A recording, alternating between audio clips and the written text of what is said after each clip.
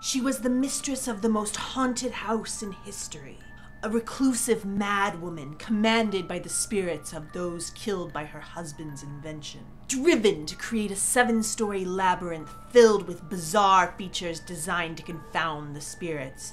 Staircases leading to nowhere, windows looking on nothing, and doors dropping into thin air.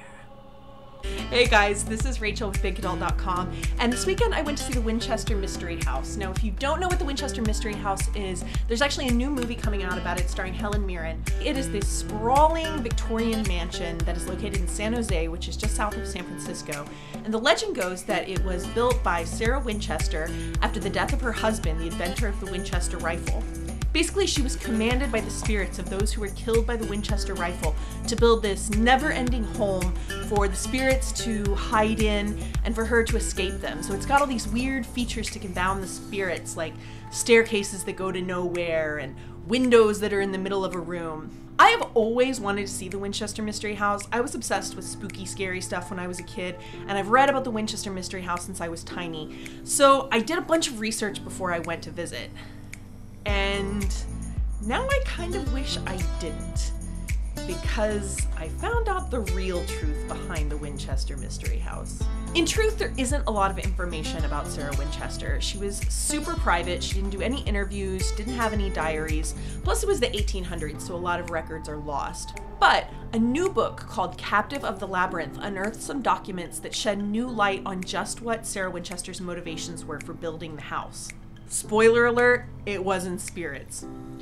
So let's dig into the myths of the Winchester Mystery House and look at the real truth behind them. Sarah Winchester was a haunted recluse controlled by spirits. Okay, recluse, sure. I prefer the term introvert. Yes, Sarah Winchester was a private person, but she was also an incredibly smart person. She was raised by a great family. She knew 5 languages. She read through the classics. Another important thing to know about her, her father was a famous carriage maker, so she had a real interest in woodworking and, get this, architecture. Now, for a woman in the 1800s, early 1900s, there were not a lot of opportunities in architecture, either for practice or for education. So she had to make it a hobby. She wasn't forced to build, she wanted to build.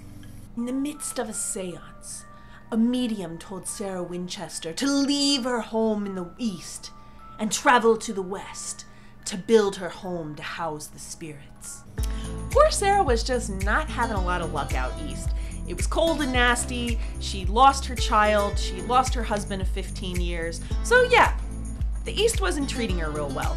Her friends were suggesting she go somewhere warm, try a new change of scenery, and take up a hobby that would distract her from her grief. Furthermore, there's no proof that Sarah Winchester was deeply into the occult. Yes, spiritualism was really big at this time in the Victorian era. Lots of people were doing seances and contacting mediums, and perhaps Sarah Winchester did have a passing interest in spiritualism, but nothing is indicating that she was obsessed with it enough to be building a house commanded by spirits. Ah, but what about the house's weird features? Staircases to nowhere, windows that look to nothing. I get it, sure, all those things sound crazy. But let's put them into context. First of all, she was an amateur. She had no real architectural training. So yeah, I bet mistakes were made. Second of all, when you're building onto a house and constantly adding on new additions, sometimes exterior walls are gonna become interior walls, or floors are gonna become ceilings. So the idea that you might have a skylight in a floor or a window in an inside wall is not totally strange. Third of all, you have to take into account the earthquake of 1906. It forced whole sections of the house to be shuttered and plastered over, so a lot of the strange things we see, like staircases going to nowhere, are due to the 1906 earthquake. And finally, you also have to consider Mrs. Winchester's disabilities. She had terrible arthritis that only allowed her to move her limbs a certain amount, and she used heat to alleviate her pain a lot. So knowing that, the 2-inch stair steps that weave through the house aren't so strange, or the hall of fireplaces where she has a ton of fireplaces to keep her warm doesn't seem that weird. Aha! But what about all the number 13? There's 13 everywhere. 13 steps, 13 chandeliers. Yeah. 13. Look, the Winchester Mystery House is privately owned, and those private owners make quite a bit of money off of all this spooky legend that tourists come to go see. It is in their interest to keep up this spooky legend, and hey, if that means screwing on a 13th coat hook or adding in a 13th chandelier, they'll do that. All told, we just don't know a lot about Sarah Winchester, and people have chosen to take these gaps in knowledge and fill it with legend. So take a reclusive woman obsessed with architecture and suddenly it turns into a haunted mad woman building a labyrinth. I'm not saying don't go see the Winchester movie. I'm not saying don't go see the Winchester house. It's a really fun thing to think about. It's an amazing piece of architecture. And yeah, it's fun to get silly and spooky. This has been Rachel at BigKidAlts.com. If you liked this video, give it a thumbs up. And if you would like to see more videos like this, hit the subscribe.